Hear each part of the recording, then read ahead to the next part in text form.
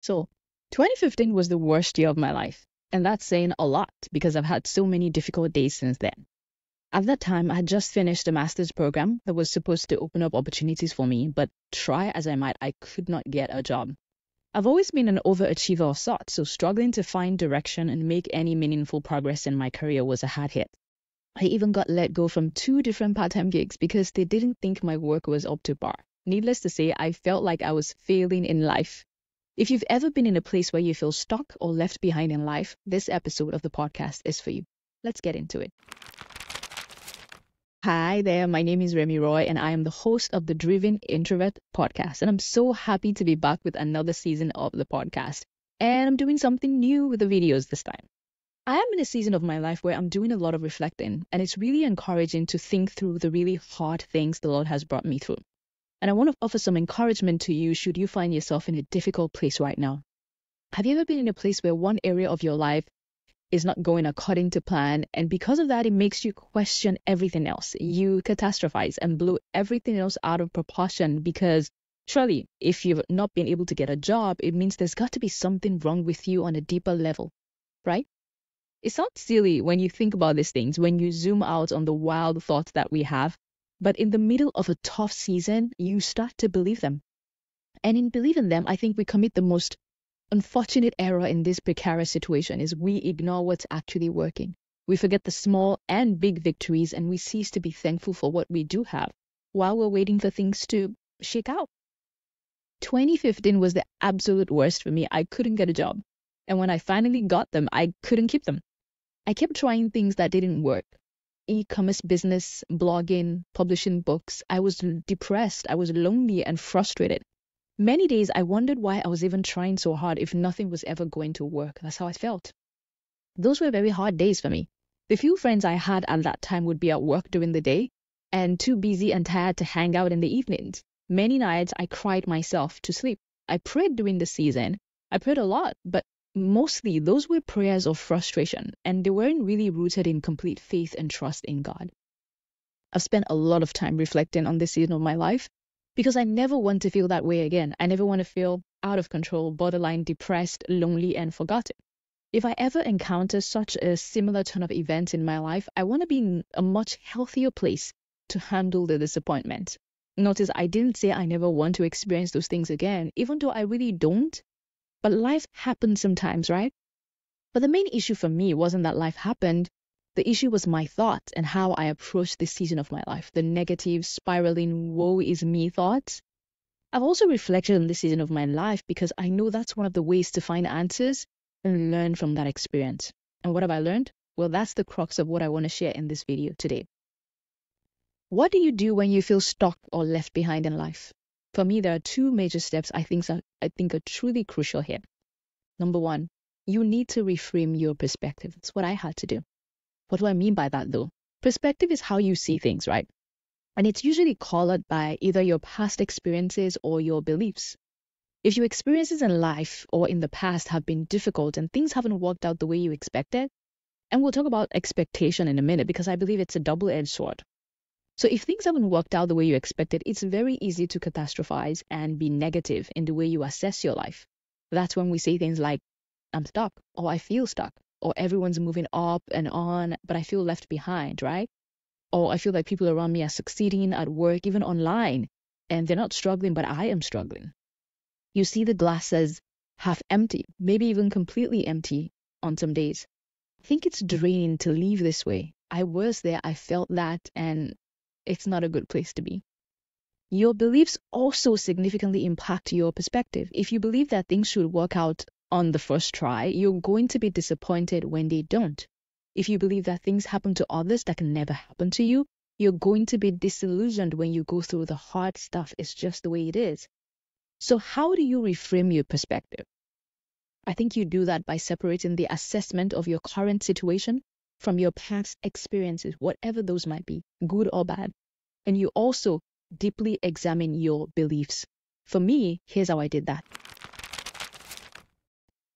In 2015, I lost 2 part-time gigs, right? And I was back to being unemployed, right? I could have wallowed in that season. Well, I did wallow a bit, but then I got back up. I knew that God could not have brought me this far to leave me with no help, no prospect, and no future. Like there had to be something he had going on behind the scenes, right? Here's where you acknowledge and you deeply believe that God is the author of your life, that every decision you make should be filtered through His Word, and every experience He allows in your life is for your good and for His glory. You've got to believe this with every fiber of your being. If you don't believe this, it might be because maybe you haven't really surrendered your life to the Lord, which is fine if you're not there yet. But I hope you consider learning more about what that means and how to understand the sacrifice that God made for you by sending Jesus to give His life for you and me. So either that, you haven't met Jesus, or you're a Christian who has accepted Christ as your Savior, but you haven't yet made Him the Lord of your life. And those are two different things. A discussion for another time. So for me, I reframed my perspective by going back to what I already knew about God so that I could accept that my past experiences, my sad, difficult experiences did not have to dictate my future. And what do I know about God? Well, I know that He's a good Father. Matthew 7 verses 9 to 11. It says, which of you, if your son asks for bread, will give him a stone? Or if he asks for a fish, will give him a snake? If you then, though you are evil, know how to give good gifts to your children, how much more will your Father in heaven give good gifts to those who ask Him? How much more? Number 2, He has great plans for me. Jeremiah 29:11. We all know this. For I know the plans I have for you, declares the Lord. Plans to prosper you and not to harm you. Plans to give you a hope and a future. I know that the Lord said this to His people way back then who were in exile. But I know enough of God to know that this is His heart for all His children. The next one, nothing can separate me from His love. Romans 8 verses 31 and 35. What then shall we say in response to these things? If God is for us, who can be against us? Who shall separate us from the love of Christ? Shall trouble or hardship or persecution or famine or nakedness or danger or sword?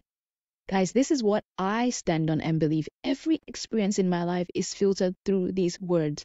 That gives me hope. The second way I learned to reframe my perspective was to examine my beliefs. One underlying belief I had to dissect was the sense that my expectation in any situation is closely tied to the outcome of that situation. What do I mean by that? When I wrote my first book, I was so excited to release it, which is expected, obviously. It was my first book. But there was a curious kind of hyper-positive expectation that I didn't think I should have had because it didn't serve me well at all. If you're a creative person putting out any kind of work into the world, this will probably resonate with you. I'd been working on my book for months. I was writing after work, editing on weekends, crafting characters, deleting, rewriting, all the things. Then finally, I was ready to release my book, and in my mind, the world was waiting. Like, surely people were going to be so impressed that I had written a book all by myself, right? They would be excited to get to know my characters and be immersed in their world. And as soon as I dropped the news that the book was available, they would buy the book. They would buy paperback copies, Kindle versions, all the things. My expectations were so high, so incredibly and unreasonably high, that the letdown was massive. I felt like, if you hurl like a glass vase from the 20th floor of a building or something. My expectations were shattered in a million pieces. And I know that that's been a little dramatic, but you get the point. I launched my book to cricket. It was so disappointing. What happens when we tie our expectations to a particular specific outcome? We say, oh, I want 100 sales of my first product in 24 hours, or 1,000 downloads of my podcast in 1 week, or an offer letter on this particular job with these particular sets of benefits, and nothing else would do. More often than not, the results are disappointing, and we have to pick up our shattered expectations and sometimes our ego and pride off the floor. Hopefully, in those moments, I hope we're not looking for our faith in that pile of broken pieces. So, I say all this to say, after those less than exciting book launches, and yes, there have been quite a few, I felt left behind in life. I felt like I was stuck in a cycle of near misses while my friends who stayed in corporate were becoming managers and directors and doing big things. But thankfully, I learned to fix my perspective by fixing that belief that my expectations have to match the outcome I want or nothing else will do. I learned to see things as kind of an experiment. What would happen if I gave my all to this venture and, see what happened? And I get it. If making an income to pay your rent next month is the goal, you don't have time for experiments. But hopefully you see where I'm going with this line of thought. I believe that expectation is a double-edged sword. Yes, you should be expectant, have goals, work towards them, but learn to do your best and then trust God with the outcome. So, we're talking about what to do when you feel left behind in life. And that's number one. Reframe your perspective. I hope that helps. Number two, make stuff. Make stuff and keep making stuff. What do I mean by this? Make stuff. When you feel stuck, the best way to get unstuck that I have found is to keep moving. And the best way to keep moving is to focus on whatever your hand finds to do. Ecclesiastes chapter 9 verse 10 says, whatever your hand finds to do, do it with all your heart. For in the realm of the dead, where you are going, there is neither working, nor planning, nor knowledge, nor wisdom. Guys, we're all going to die and leave this earth someday. I don't mean to be morbid, but this is not a dress rehearsal. This life is all we've got. And Solomon is saying, just go do something, please. If you've ever asked the question, what am I supposed to be doing with my life? Sure, I have a job and it pays the bills, but is that all? Sometimes these existential questions can drive you crazy, but I promise you don't have to overthink it. If you're committed to glorifying God with your life, just focus on the next thing that calls to your heart. Your question might be, then, well, how do I know? How do I know that this thing that calls to my heart, this thing that I want to do, is God's will? How do I know I'm in the middle of God's will? And to that, I say three things. Number one, is it legal? Let's get that out of the way. We don't commit crimes here, right? Number two, is it God honoring? Will it bless others and point back to God? Number three, do you like it? Do you have the skills to do it? Or at least are you able to learn what you need to do it? If it checks all three boxes, I say go ahead and do it. And trust that if God doesn't want you to be there, He will redirect you. But you must stay connected to Him. I think a lot of times we overthink our next steps, and for good reason, right? We don't want to misstep. We want to be aligned and do the right thing, but in the process, we overthink ourselves out of every opportunity. This is one sure way to get unstuck when you feel left behind us in life. Make stuff, do stuff, build stuff, organize stuff. Start that furniture reclaiming hobby thing you've always wanted to do. Start painting again. Write that article, that blog. Do the YouTube thing if you really want to do it. Start the business, register the nonprofit, volunteer, go do the thing. I run a program where I walk women through pursuing their God ideas, and some of the big issues we talk about and try to tackle are overthinking and the fear of failure. It can be paralyzing, but you don't have to stay there. Take a bold step of faith, knowing full well that whatever step you want to take will surprise you. It will not be exactly what you expect. If it's better than you expect, hey, pleasant surprise. And if it doesn't measure up, no biggie. It's an experiment and there's something better on the horizon. So just keep it moving. I think there's something about creating and serving others that takes the focus off negative patterns of thought and helps you engage your skills and your purpose. Don't worry about getting things right the first time. Very few people ever do. I love this quote by Sean McCabe. It says, everyone has to do many things before they figure out their one thing.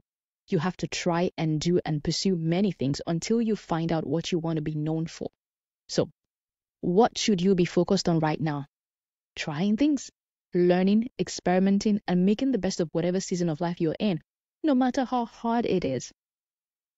During that hard season of my life, I kept blogging. I started a business, organized workshops, and other things. Most of them didn't really go anywhere, but the lessons I learned are still with me today. So, let's do a quick recap. We've been talking about what to do when you feel left behind in life, right? So 2 points to note. Number one, reframe your perspective.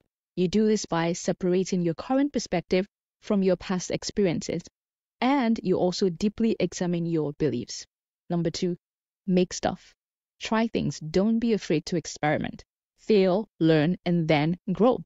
The more you do these things, the more alive and on purpose you will feel.